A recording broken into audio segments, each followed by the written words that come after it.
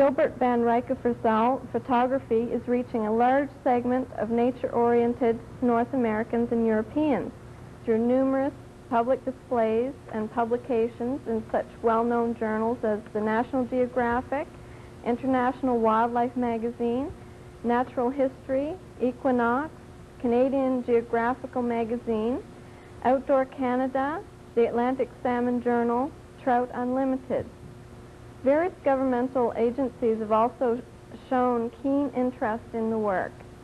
Canadian federal and provincial departments of fisheries and tourism, and in the U.S., the Fish and Wildlife Service and various environmental agencies. Today, the ecosystems of our great salmon rivers are threatened by man's impact on their fragile watersheds. Gilbert feels that the health of migrating Atlantic salmon serves as a strong indicator of the overall quality of man's environment. He has made it his cause to use the salmon in their confined river habitat to illustrate and communicate the fact that this special macro world is very much a part of our world. Now we will watch a related video, and this is done by Gilbert himself.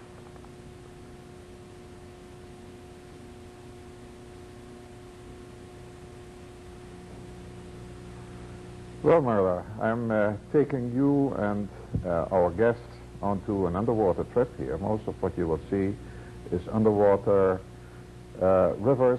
In this case, it's fairly nearby. It's in the Shubenacadie River.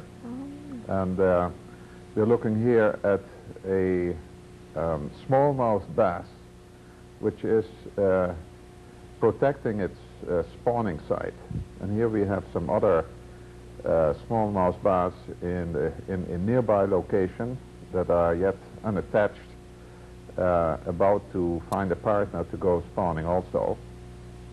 And this is a species which is introduced by man in this area, so-called exotic species. It's a very well-known fish in the Shubenacadie river system. And here we have fish that are at the present time running the rivers in very large numbers. This is the Gaspereau, which is an ocean fish, or a so-called anatomous species, which comes from the ocean to spawn in our rivers and then returns to the ocean again, versus resident fish that you will see a little later on.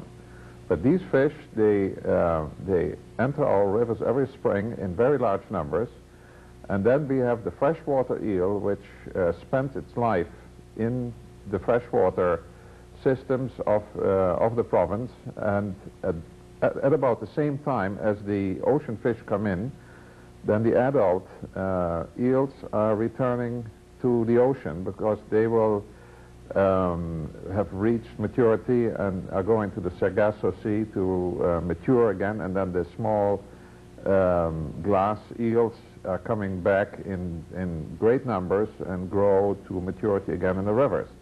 But the two species are sort of meeting in the rivers, and it's a timing which nature has planned, because when there is a lot of food, because of all those Gaspereaux that are coming in the river, the eels have a chance to forage and go before their long journey to the Sargasso Sea starts.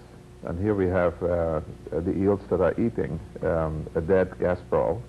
You see a whole school of Gaspereau in the background milling around. So are you saying that the eels go to sea to spawn or mate?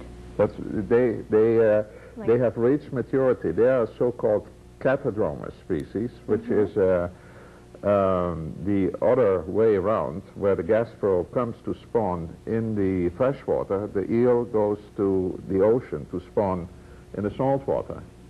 How come the salmon come to fresh water to spawn? What's the salmon is the same, is also an anatomous species, an ocean fish that comes to spawn in the rivers. And we'll come to the salmon in a moment. Okay. Right now we are looking at what is happening right now in the springtime river. The waters are warming up.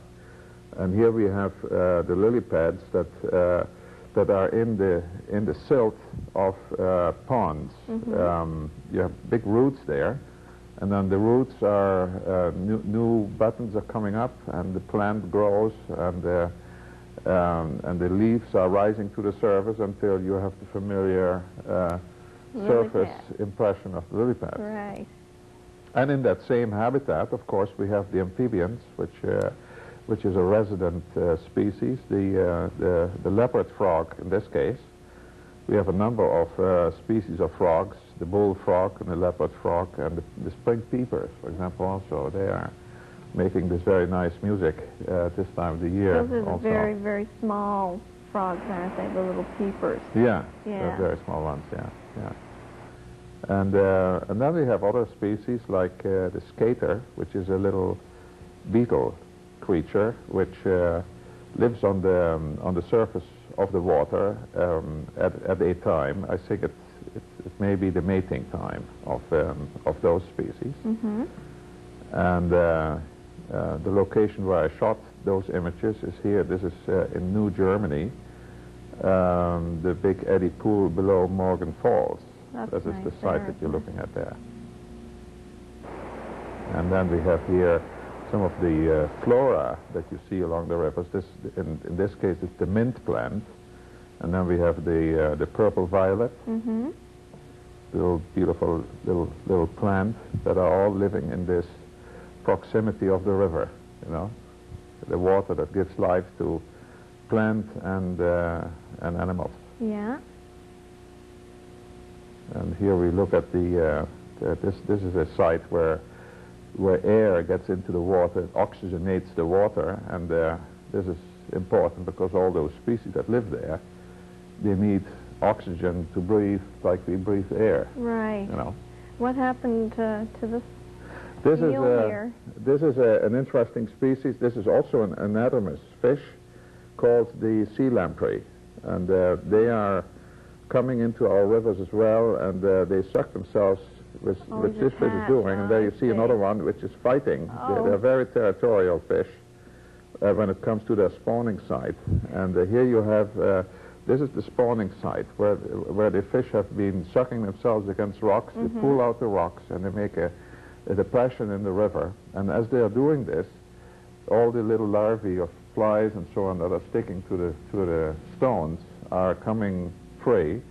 And then little fish like the creek chub that you have here, they are attracted by this food that is provided by the activity of the lamprey eels. Well, how do you dare get in amongst the lampreys? Aren't they dangerous? Well, no, they are not dangerous at all. In the sea they are sucking themselves against fish, and here you have quickly a freshwater eel moving in there. I'll explain that. But this fish is the sea lamprey is coming for the sole purpose of spawning in the river. And they don't eat anything, and they don't suck themselves against fish in the fresh water. And here you actually see the spawning happening there, where one fish sucks himself against the head of another, and then they come into this orgasmic trance in which, during which the spawning happens. And this goes on, and these fish actually, they spawn out, and then they continue in that, that behavior until they kill each other. I always thought that the female had laid her eggs in amongst the rocks, and then the male would come and. Well, different species have different ways of doing it. I see. And in this case, the eggs are laid and disappear into the gravel of the river, and are incubated. Here they are spawning again. But after 2 or 3 years, the tiny larvae of the lamprey eel come out and reach a stage where they enter the water column and then return to the ocean and live their adult life there. And when they reach maturity, they come back to spawn in the river and die. That's Here you see how they are, this fish is sucking himself against the stone and trying to get it out, to pull it out. And you actually will see how they pull out a rock. I think it's going to happen pretty soon now. Why is he doing that? Well, it's a behavior. They have in their genes imprinted how the behaviors should be when they are at the spawning site. You know, it's a fantastic thing, and eventually they die, and then the dead fish become food for other fish again, and also for the tiny little offspring that is in the gravel. Right. But nature seems so cruel in that way. And you know, salmon, it's the same idea with the salmon, isn't it? Once they spawn, that's right. Then they die. Well, not with there is a fair amount of survival with the Atlantic salmon, but the Pacific salmon, they all die. I guess that's what I'm thinking of. That's the sockeye, isn't it? The sockeye, yeah. Sockeye and the Chinook and the other species also die on the Pacific coast. The Atlantic salmon, as far as I know, is the one that is a multi-spawner. Here we are looking at some of the very specialized aquatic plants that only live in this small channel that is a river, you know. And it tells us also how fragile this world is, because if the quality of the water changes, then the conditions for all those specialized plants and fish and insects and so on that all are interdependent sort of disappears with it. And then we just have to make sure that that doesn't happen, and we have to become very conscious in what we do on the lands and agriculture, and how we change these systems. And of course, water is most important to us. We are ourselves 98% water. That's right. Like all life forms, heavily depend on the quality of water, and the fact that all these creatures are in the river, and so many varieties of them, tells us that that water is of life-bearing quality. You know. So we're still looking at the Shubenacadie River here, aren't we? This is not the Shubenacadie River. In this case, we're looking at the St. Mary's River. St. Mary. In Geisel County. Now that certainly looks fairly, it looks like you're in an aquarium. It looks fairly very much so, yes. Yes. Of course, I bring the camera up to the subjects when they appear somewhere, and it's not, although there are a lot of species, especially at this time of the year, you can see a lot of fish everywhere. But it all depends on what phase of the seasonal life cycle you're in. Here we have Atlantic salmon that come in after the anadromous fish, the Gaspereau and the shad. You will see shad coming in a little while as well. But first come the Gaspereau, and then the shad, and then about at the same time the salmon come in, and then the Gaspereau disappear, and the shad, and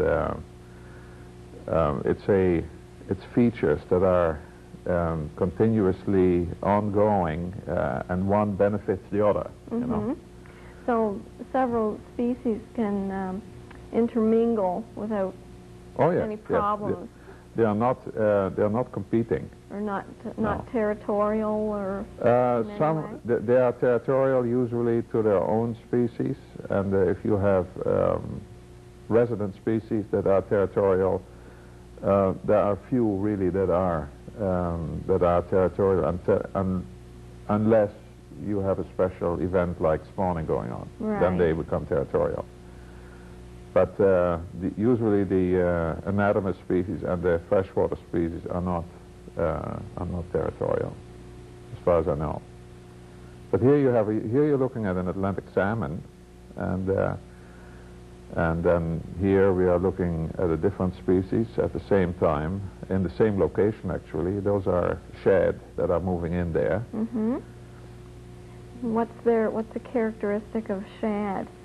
Well, shad are similar to the Gasparole, a species that is of the herring family. Oh, yeah, okay. And they are a larger herring, about the largest that we have here. And then if you are down in the Caribbean, for example, the largest herring species that you can see there is the tarpon. And the tarpon is a fish that goes up to 200 pounds. Right. But it looks very much like a herring also, like these. And here we have a lot of eels. Oh. And the eels are sort of interested in the dome port of the camera. They see themselves reflected in that lens, and so they come and look at it. And then in between, you're looking at the cabbage. It looks like cabbage almost, but it is the lily pads that are growing up. And then when you turn the camera upwards, then you see the trees. That's interesting. Looking through the surface out. Yeah. You know? And here we have again Gasparole that are moving in a constant stream of silver fish, and they are looking at the diver, and they are sort of fascinated with what that is, and that's why they are milling in front of the camera there, you see. And now you don't have to dive deep always. This is only 3 or 4 feet deep. Yeah, sometimes only 2 feet. Yeah. You know? And but there you see all the species that are besides salmon and Gasparole and eels. Here we have little white fish, shiners, and little perch that are. There's quite a lot of different species that live in our rivers. But do you suppose there have been many species that haven't survived the different changes that man has put the environment through?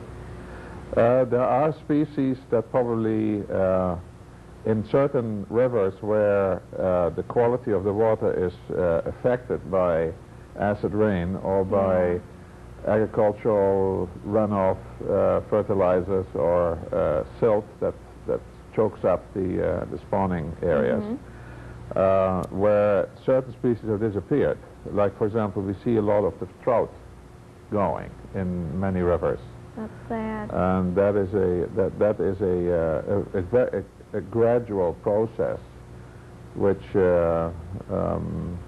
in some rivers is more than in others. All depends on the chemistry of the water of the particular river. Yeah. But here we're looking at salmon in the St. Mary's River again. They are just holding, and the fish they're very used to my presence, and they allow me to sit right in front of them to take a picture of them like that, you know. I'm surprised to see that, because, you know, when you try to catch a fish with your hands, they're quick to skitter off. Well, they are, they get used to your presence after a while. You have to apply a certain amount of patience to get them used to your presence. But once that relationship of trust is established, then you have no problem. Then you can look at them, just admire their beauty, or you can watch with the camera for behavior and shoot images like we are looking at here to show people that don't have a chance to go underwater what it looks like down there, you know. But you could not get close enough to touch the fish. Sometimes you can touch them. Oh, they allow you to do that? Oh, yes.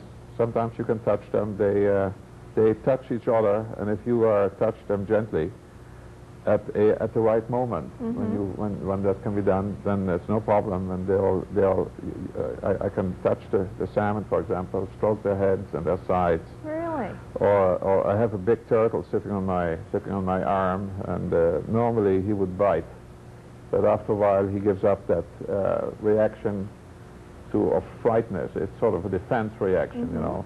So if the fish becomes used to my presence, then, or the creature, then he won't bite anymore, and then he becomes a pet almost. Did you encounter some turtles in this river? Oh yes. There is a. I have some turtle footage on this video, but I don't know if we will have a time to see it. I hope so. But we have a lot of other things to look at here, like these are some of the little seed pods of particular plants that live there.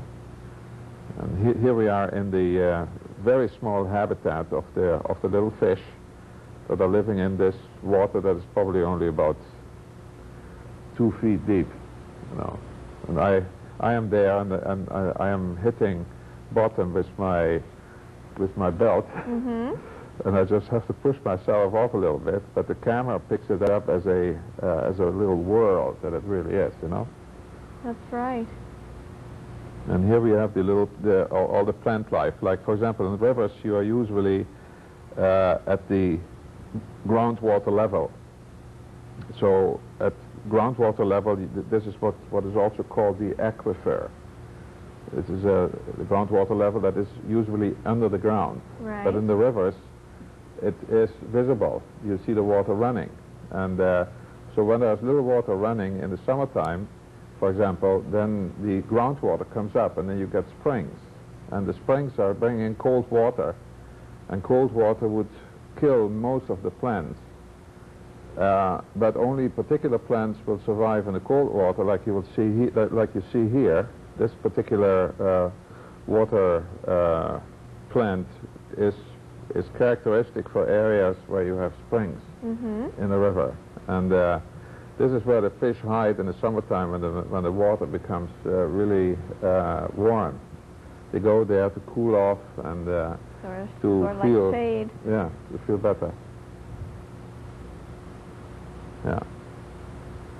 So I'm still not clear why the fish change their environment to spawn. You know, if the salmon live in salt water, how come they can't just stay in the salty Well, water? it's a behavior which has a long history of the natural world behind it. That goes back to the ice ages, and the salmon is a fish that has been always close to cold water, and in this type of environment of running water and ocean water. Yeah. You know, and it's somewhere in the history it became a habit, or it became a successful habit to spawn in rivers, because you have oxygenation, and you have a protected habitat. Right. And so this became a survival feature, and a survival feature became so dominant that it became a characteristic of the species salmon, and also of a number of other species. And so they developed this through evolution, and they have gone through different phases of physical appearance also, you know. Very interesting. So here we are looking at a school of Atlantic salmon that are very, very trusting my presence, and I'm right up to within a few feet of those fish, and they are behaving totally unaffected by my presence, you know. And that's like being a fish in an aquarium yourself. Yeah, that's right. Yeah. Where does the term macro world come from? It depends on how big the world is. You know, our world is that looks out as far as we can see on the horizon. That's our world.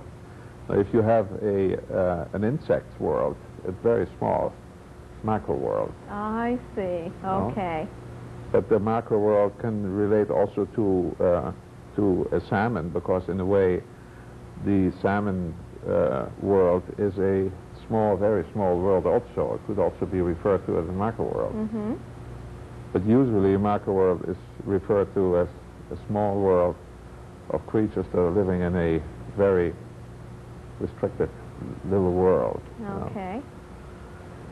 But here this is a beautiful clear water of some salmon pools in the Gaspé of the region of Quebec, and these are fish that are accumulating in a large pool, and I go there, and the fish are so used to me I can just move around them. I swim right under them, and they just stay in that position and tolerate my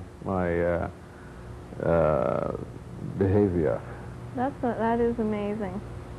And that is it's something that this summer I'm going to do a film on how these creatures accept my presence, and I think it brings a human interest factor which people will like to see, because there's a different gives a different perspective on behavior of wildlife.